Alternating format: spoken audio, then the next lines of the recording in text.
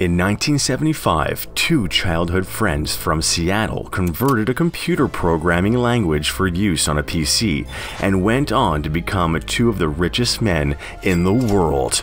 Yet, in doing so, they would also unleash a monopoly that a judge would once order to disband. You won't believe the lengths this company is willing to go to. This is the story of Microsoft. Microsoft's acquisition of Activision is about to change everything about the way you game. It was announced back in January 2022 that Microsoft was looking to purchase Activision for $68.7 billion.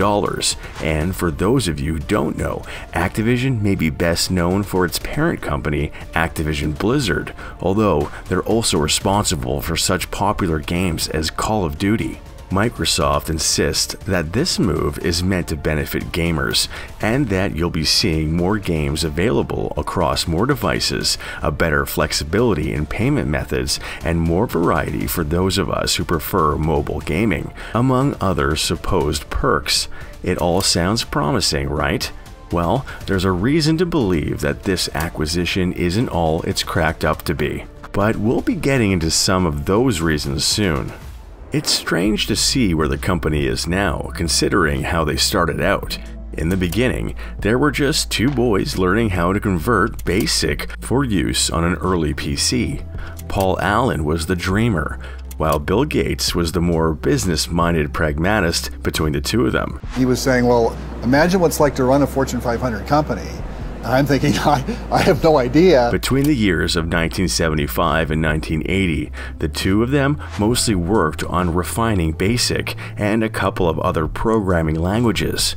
But they found their first big break when the International Business Machines Corporation, or IBM, asked them to produce the operating system for their first PC, the IBM PC. They decided to go about it the easy way by modifying an operating system they had purchased off another company and renaming it MS-DOS, or the Microsoft Disk Operating System. MS-DOS was released with the IBM PC in 1981, and from that point forward, most PC manufacturers credited their operating system to MS-DOS. Microsoft had hit it big, and by the early 1990s, MS-DOS had sold over 100 million copies, defeating rival operating systems like CP/M and IBM OS/2. Microsoft released their first version of Windows in 1985, but it was the third version of the operating system,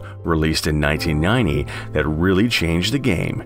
By 1993, Windows 3.0 and its subsequent versions were selling at a rate of 1 million copies per month, and nearly 90% of the world's PCs ran on a Microsoft operating system. Microsoft officially became a publicly owned corporation in 1996, and by the mid-1990s, they were one of the most profitable companies in American history. They consistently brought in a profit of 25 cents on every sales dollar, and in 1996, they topped $2 billion in net income for the first time. By 2009, they had grown to $14 billion, but things behind the scenes weren't always quite as rosy as they would appear. Microsoft seemed to take forever to get into internet software. They didn't bother to until Netscape Communications Corp launched Navigator in 1994, a web browser program that made browsing the web a whole lot easier. Then, all of a sudden, in 1995, Microsoft released Internet Explorer, a free web browser that they would convince computer makers and internet service providers to distribute exclusively. And if that weren't frustrating enough for customers, by 1996 they were building Explorer with Windows OS and even taking steps toward integrating Explorer with Windows. We can imagine this made for quite the headache for their customers, but if you wanted to avoid the headache of missing our next video, then we'd recommend taking this moment to subscribe to our channel. But going back to what we were saying about Microsoft pushing Internet Explorer, this inspired Netscape to sue Microsoft for violating their 1995 consent decree. causing the Justice Department to open a broad investigation into Microsoft. The next thing Microsoft knew, they were being accused by the US government of having illegally acquired their monopoly position in the PC industry.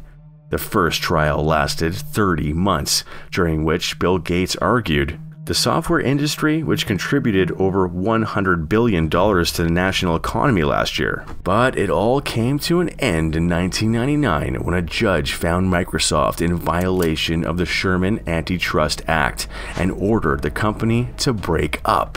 An appeals court overturned this order in 2001, but they still found Microsoft guilty of trying to illegally maintain a monopoly.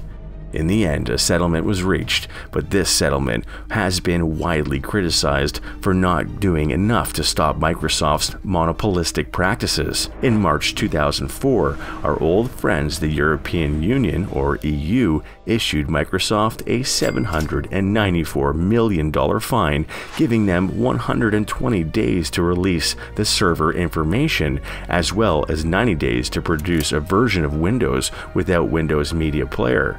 This was actually the biggest fine in the EU's history at the time. In February 2008, the EU upped that fine an additional $1.44 billion for failure to comply. And it wasn't only their legal problems causing the company grief either. There were a few years where Microsoft just couldn't seem to keep up with the competition, like with their 2006 release of the Zune. It's called a Zune, it's what everybody's listening to on Earth nowadays, which just couldn't stand up to Apple's iPod and was ultimately discontinued in 2011. And although the release of Windows 7 in 2009 was a major hit, their search engine Live Search just couldn't seem to get off the ground. Microsoft hoped to turn this around when they launched Bing in 2009, and in doing so, Microsoft also offered to buy Yahoo in 2008 for $44.6 billion. This proposal was rejected at first, but negotiations continued and an agreement was reached in 2009. Yahoo could use Bing as their premium website, and they could handle premium advertisements for Microsoft's website. Microsoft purchased Skype in 2011 for $8.5 billion, adding Skype to Xbox, Outlook, and Windows smartphones. In 2016, Microsoft purchased LinkedIn for $26.8 billion. But through all of this, there was a lot of drama behind the scenes. Paul Allen had already left the company in 1983 due to tensions between him and Bill, but he stayed on the board of directors until 2000, the same year that Bill Gates stepped down from his role as CEO. Before Gates left, he passed on the torch to Steve Ballmer, an old friend of his from Harvard. In 2006, Gates handed the title of Chief Software Architect to Ray Ozzie, a developer on the computer networking package Lotus Notes. So this would be the first time since I was 17 that I won't have my full-time Microsoft job. Gates remained as chairman of the board until 2020, when he stepped down to focus more on being a philanthropist. There were some who thought that losing Bill might spell the end for Microsoft, and yet they managed to see a 44% jump in profits during the height of the pandemic. In 2022, profits fell more than 5%, which was Microsoft's first decline in 3 years. In December 2022, the Federal Trade Commission made their largest rebuke yet when they sued to block Microsoft's acquisition of Activision, claiming that the move could harm competition in high-performance gaming consoles and subscription services by denying or degrading rivals' access to its popular content. The FTC even pointed out that Microsoft has a history of doing this, considering their previous acquisition of ZeniMax Media led to Redfall and Starfield being taken off of rival consoles. Perhaps their biggest concern at this point in time is that Microsoft might do something similar with Call of Duty The UK CMA has warned that making Call of Duty exclusive could alter the future of gaming, and that this acquisition might even make games more expensive, while making the games themselves lower quality as a result of cloud gaming. Although it may be worth mentioning that Xbox has offered PlayStation a 10-year deal to keep Call of Duty on their system as of November 2022.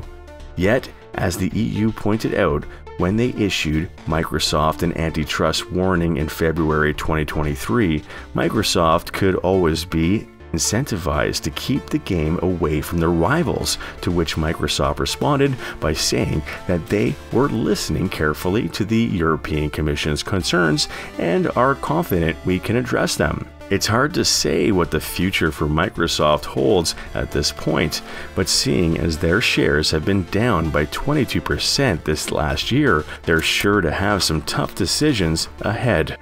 Microsoft might have started out from humble beginnings, but between the year's worth of acquisitions and antitrust violations, they become anything but. What are your thoughts on Microsoft's acquisition of Activision? Do you see it having any major effects? And was there anything else from this story you were surprised by? Don't forget to make your thoughts heard down in the comments section.